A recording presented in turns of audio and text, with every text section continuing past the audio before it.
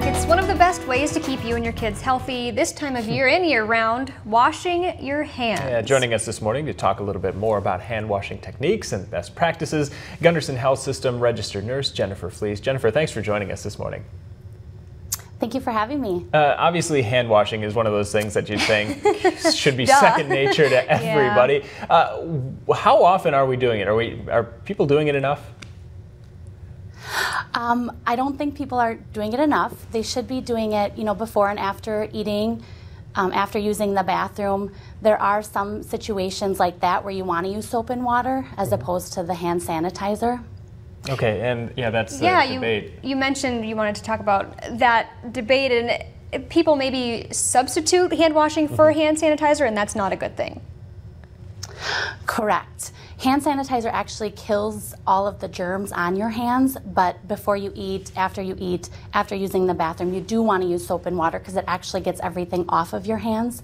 Now, there are some myths about hand sanitizer where people think they're very drying to your hands, but actually they're keeping the natural oils on your hands so that they're not as drying as soap and water, and it actually kills all the bacteria on your hands. Okay, that could be key with winter coming up. A lot of people saying that washing your hands so many times can cause hand drying, but when it comes to how long you should wash your hands, this is another thing I feel that people may not know exactly how long to do it.